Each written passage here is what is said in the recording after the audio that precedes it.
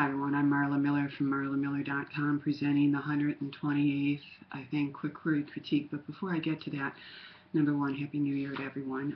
Excuse me if I sound a little nasal. I'm just getting over that nasty cold that everyone seems to have. In this newsletter, we've got a blogger, a subscriber to marlamiller.com who has something to say about agents and mutual respect, so you might find that interesting, as well as a big announcement about the upcoming Southern California Writers Conference. It's in mid-February over President's Day holiday, and it's a really terrific conference. And of course, I'll be there teaching Marketing the Muse workshops. And then one last thing, Show Don't Tell, our next installment number 5, will be in next week's newsletter. And in this installment, I'm already working on it now, so I know what I'm going to be doing. I'm going to be showing in places where my editor has told me I tell too much. Sound familiar? So I hope that you'll find that helpful to you in your writing. Okay, but let's get to this one. This is a query letter by a writer who has, I'm not quite sure what genre this is, but let's just read it and see what we think. Dear Blank, Lauren Festino's life is a living hell, which is why she sells her soul. Her parents fight all the time. The alpha girl at school torments her. She's a good student, but a total loser in the popularity game, the only high school competition she cares about. If Lauren wins Fall Formal Princess, then maybe she'll get some respect, but her chances are slim without a powerful boost. That's why she makes a deal with Esme, the demonic lunch lady, who is also a distributor of Brimstone International, purveyor of fine supernatural products. Irresistible attractiveness is fun for a while, but Lauren soon discovers the downside. While dodging stalkers, jealous classmates, and a hostile dean of girls, she also manages to alienate TJ, her one true friend. She tries to return her purchase for a full refund and learns that all sales are final. Lauren can't leave it there. Criminal tendencies are filling the void where her soul used to be. If she can't cancel the purchase, she'll end up being the most popular girl in jail. Matters go from bad to worse when her soul winds up on IMART, an international auction site. There's also a problem with her dad, a shady businessman who may have conned the whole town. The detective sniffing around the Faustino house thinks so.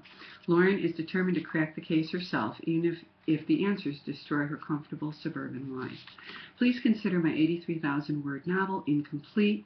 It's Faust meets Nancy Drew, with cast of crooks, posers, and a savvy little monkey named Dante. I'm the author of Blank and Blank, 2 books. I'm currently marketing the prom book online and in personal appearances. I've also written dozens of magazine articles, columns, essays, and literary journal pieces. Publications include, and then she gives a list.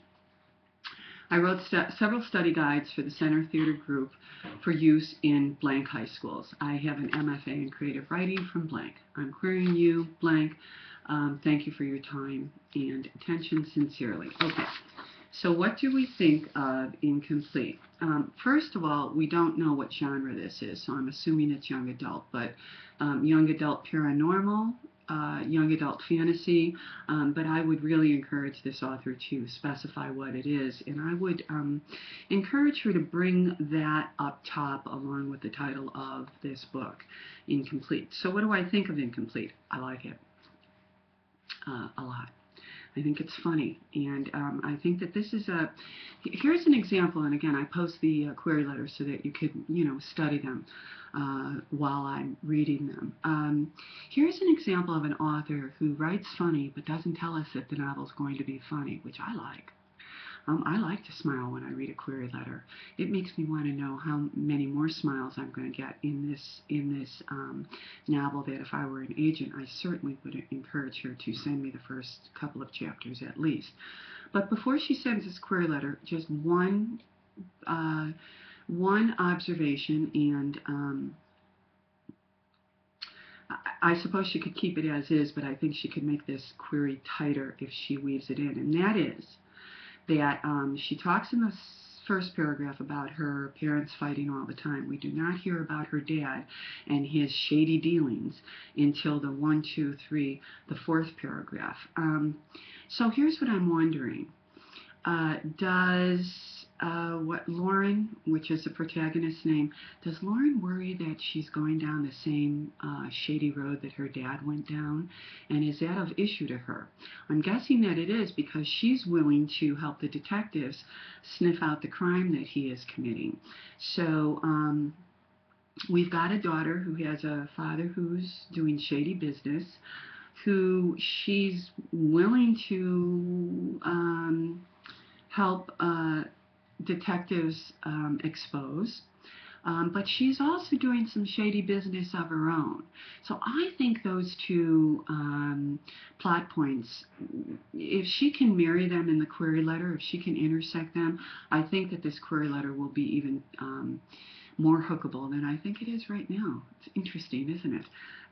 At least I think it is. So I would encourage this author to just look at integrating Dad's shady dealings with her own, and then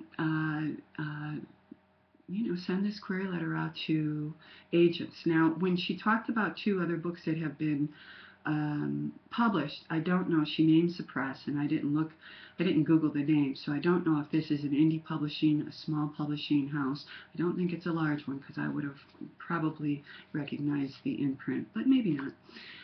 So I hope that this is helpful to this author, and until the next time I offer a quick query critique, be well, keep writing, and check out Show Don't Tell next week. I'd love to know what you think, and I do appreciate all the feedback that I am getting.